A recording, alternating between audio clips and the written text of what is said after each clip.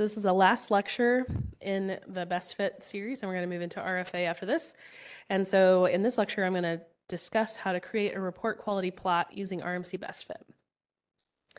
This presentation is going to focus on three things: identifying the information to consider when creating a plot, explaining the plot property options within RMC-BestFit, and then I'm going to review a short tutorial about how to do some of those things. When you're creating a report quality image, whether it's a picture, schematic, or graph, it's important that the information is legible, easy to understand, and supports the report text. Detailed titles and annotations can make a report graphic, it can take it to the next level. Items to consider when creating a report graphic include things such as plot title, axes titles with units if appropriate, series titles, and key annotations. Take these two legends, for example. The legend on the left displays the default series titles with an RMC-BestFit, while the legend on the right axis has been, or the right figure has been edited for clarity. Notice that the systematic data now has the period of record from 1950 to 2016 included. The interval data title was changed to read historical floods, and the quantile prior title was changed to indicate that NOAA Atlas 14 rainfall runoff modeling was used to develop the quantile priors. So that just adds a little bit more information so somebody can glance at your plot and understand what the information is representing. This is the default graphic in RMC-BestFit for graphical results. In the chat, oh, this was for an online course originally, sorry. So I'll just ask you to speak up. Name something that we might want to change to create a better report quality plot. Label the y-axis. Give it a title. Anything else you notice?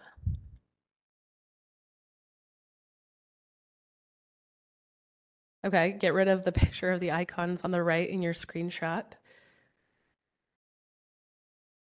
Oh, you guys have such good ideas. Change the range. What did you have?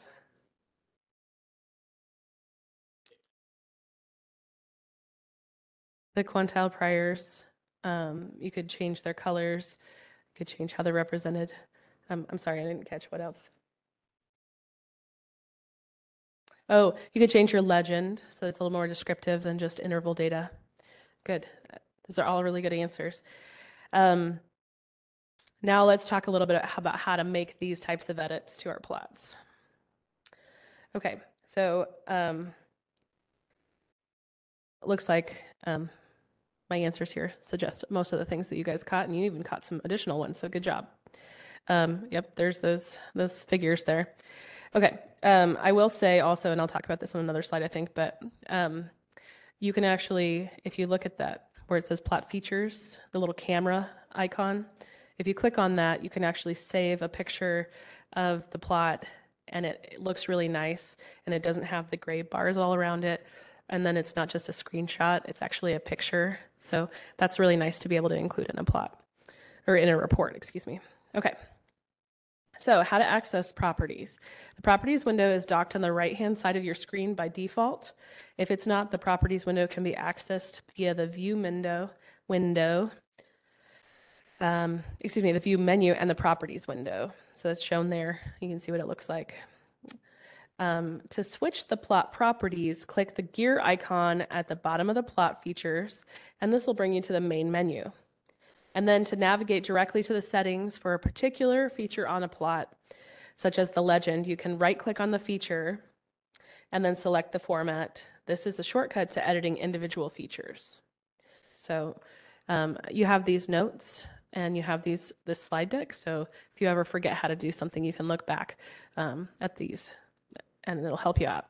The main menu directs you to the general plot settings. Use the drop-down menu to the top to pick which element you'd like to edit. So let's step through some simple tutorials of how to perform edits.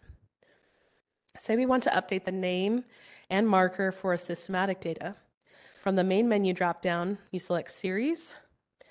To select the series you want to edit, use the secondary drop-down menu, and then you can edit the title of the systematic data and the marker style.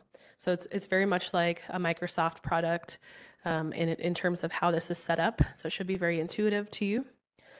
To make changes to the y-axis, select the axis and then enter a new name and units in the appropriate text boxes. Similarly, to add a title to the plot, select the general plot settings and enter the title in the text box. You can also change the color, font, and size of the text. And as you can see, the text is actually, go back. It's actually kind of small. So especially if you're going to be giving a PowerPoint presentation like this, and you're going to be presenting it to an audience, you might consider increasing the font size on your axes, especially, and your titles, because that's going to help be more legible for people that are sitting in an audience. Axes and titles can also be edited directly on the Graphical Results tab. Click on the text to edit. So as you can see, the pointer is on the y-axis. You can just click right there and then start typing. Other plot features are available on the Graphical Results tab, and they include the ability to add annotations and save the plot as an image, which I already mentioned. So the annotations is kind of a neat feature, and I'll talk about that now. The annotation menu has multiple options that can be used to highlight important features of the plot, and some common ones include arrow, text, and horizontal line. Edits to the annotation can be made in the Properties window. You can change the text and update the text formatting, and you can also update the formatting for the arrow itself if you used an arrow annotation. Another common annotation is the horizontal line. The text format and location where the line crosses the y-axis can be updated in the Properties window. So in this example, you can see we've added a horizontal line for the 3-day PMF runoff volume, and we've added the text that also includes the value of that volume with CFS units. And that allows us to kind of visualize where that falls in our frequency curve. In conclusion, when you're creating report quality graphics, it's important to include descriptive titles, axes, series, and annotations. In RMC-BestFit, these edits can be performed within the Properties window that is accessed via the Settings or Gear icon in the Plot Feature menu, or by right-clicking on the feature of interest. Edits can be made to change the text, updates to the style, font, size, and color of the annotations. So here's a couple of examples on this slide of some nice report quality plots. Both the chronology plot and the flow frequency curve plot have been edited to add annotation, and you'll notice that the color for the quantile priors is no longer the default green. Change them to red points so that they stand out a little more on the chart and are easier to read, and then change the titles within the legend. So you can look at those at your leisure, but there have been a lot of small changes that really make a big difference in communicating to your audience. I'll remind you again that there are user manuals and quick start guides, and they are a great reference for the software package that you're working with.